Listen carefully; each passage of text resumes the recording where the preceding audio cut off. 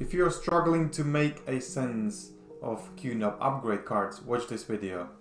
So I have a question from Charles, and he's saying that he has TS251D and he wants to upgrade it with SSD cache, preferably 2-slot cache, but he's finding this QM2 244A card and 344 card, and he's thinking what's the difference, because they look really similar, but you need to really decode the model number to understand what is going on, what's the difference between these cards.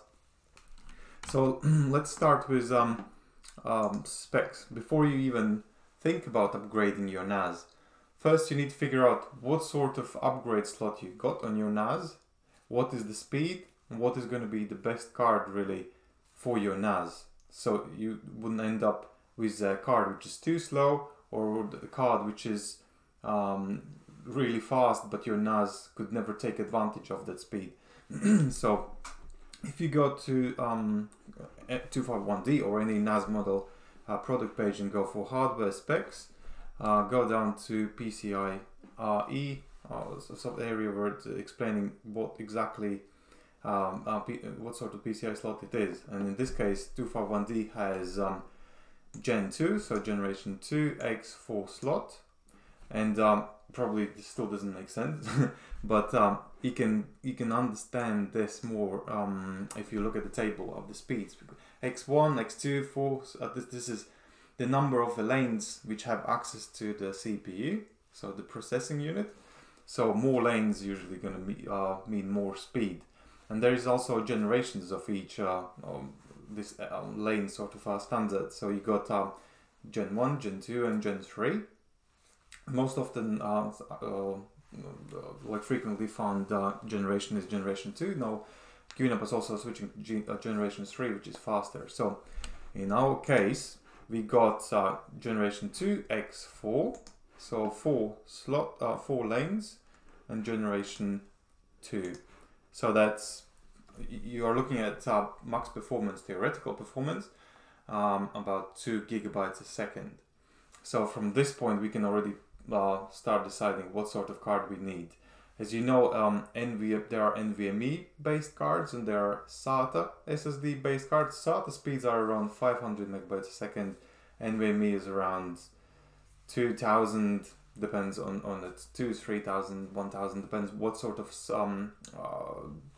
model and brand SSD you choose. So, but in average, you would expect somewhere around 2000 gigabytes a second on the consumer popular NVMe drive. So we got 2 gigabytes to play with. Let's go to the compatibility list where we can find which cards are compatible with this NAS. So if you go to compatibility page, 251D 2-bay expansion card, and then you go down and you can find that there are expansion cards available with Gen 2 X4. This is SATA, NVMe, NVMe, SATA. I'll explain you actually what these code names actually mean. So let's go to the cards option. I'll show you. So these are M2 upgrade cards for cache or storage, how you choose to have it. So let's read it through and understand.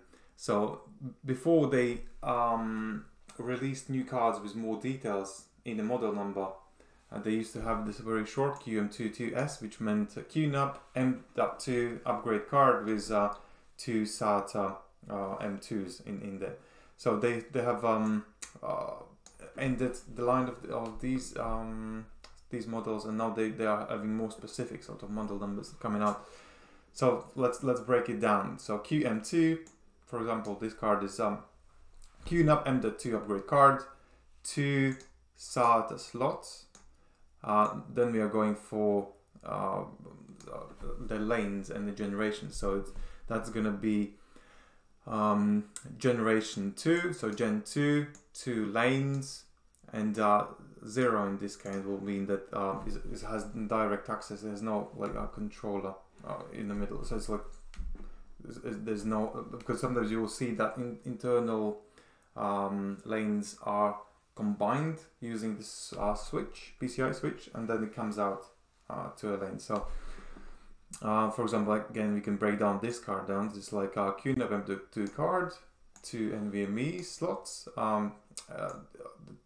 Gen 2, X4, and 4 X4 internal, if you can see here, into the 2 X4s sort of connection to the main card. So each M.2 NVMe has X4 speed, and it comes out through the switch with this connector at the bottom as X4 connection. So if that makes sense. So let's go for something like X8, for example, here. So we got QM2 card, 2 NVMe's, P stands for NVMe, generation 3, X8, that means it connects to your NAS via X8 slot, and internal NVMe's connect on the card itself connect as X4. So this is what it actually means, all this. Let's go through again quickly. So QM2 2P384 would mean that's a QNAP card with M.2's, the next number will be 2, that's how many M.2 slots you're going to have inside. And then P, 2P or 2S, P will stand for NVMe, which is faster one, 2S would mean for SATA. Then next would be generation of the standard PCIe, and then how many lanes are coming out of the card, how you connect it to a NAS, so X8, and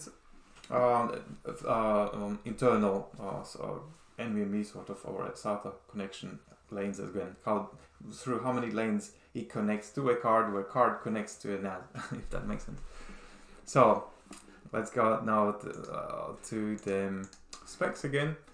So that was Gen 2 X4 card, so with around 2000 gigs a second. So we could look at some card which has 4 SATA SSDs. That would give you speed around this 2 GB a second, theoretical.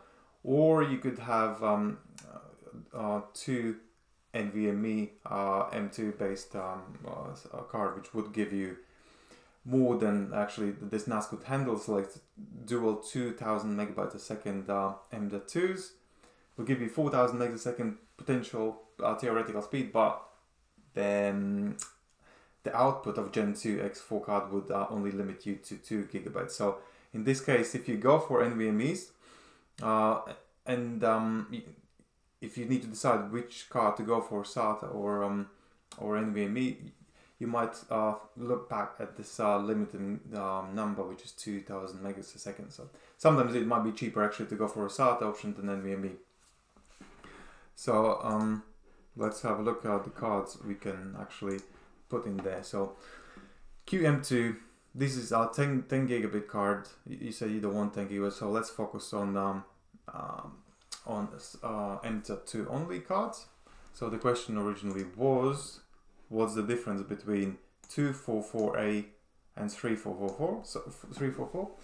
So now we can say that 2P, both of these are NVMe based cards, but the difference is that the generation. So second generation versus third generation. The lanes are the same. It's 4 lanes on the card itself and 4 lanes on the internal NVMe connection on the card. So faster option would be Gen 3, but again, if you go for Gen 3 X4, let's have a look. Gen 3 X4 is 4 gigabytes a second. Your NAS is limited to 2 gigabytes a second, so this would be, in this case, would be really an overkill if you would go for NVMe card generation 3. So if generation 2 is cheaper, go for generation 2, because that's going to be more closer to the limiting factor anyway. So this is how you tell the difference. QNAP is offering these M.2 cards, and also they are having few models which are M.2 and 10 gigabit. So then there's again some more homework to do at home. So you need to count already gigabit speeds, which is 10 gigabits. So that's already around 1000 megabytes a second are already taken away. and then you're left with SATA or NVMe speeds to play with. So you need to do this math on the paper and compare this card potential speed with a NAS PCI slot speed.